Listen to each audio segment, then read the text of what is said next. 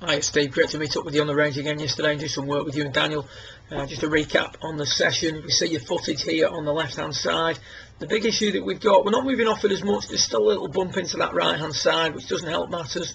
But the main concern is that the golf club, as we're coming into impact here at about waist level, is too much in front of your hands.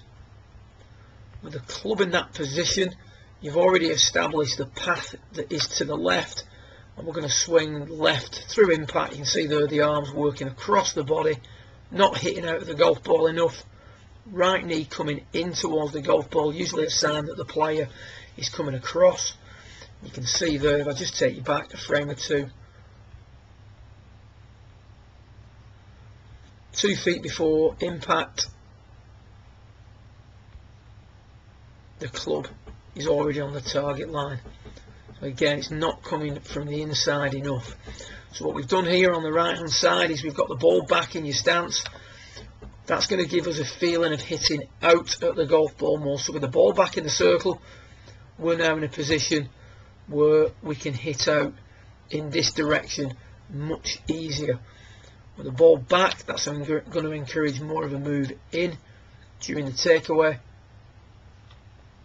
And then as we come into impact, you can see that the shaft of the club is a little bit more behind the hands than it was previously.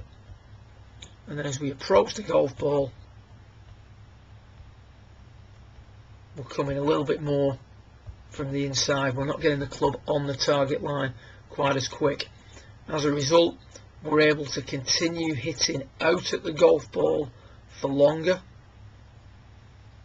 So the club's still visible at that point, whereas on the left hand side we're going to swipe across it, and at the same position in the swing the club has disappeared behind your body.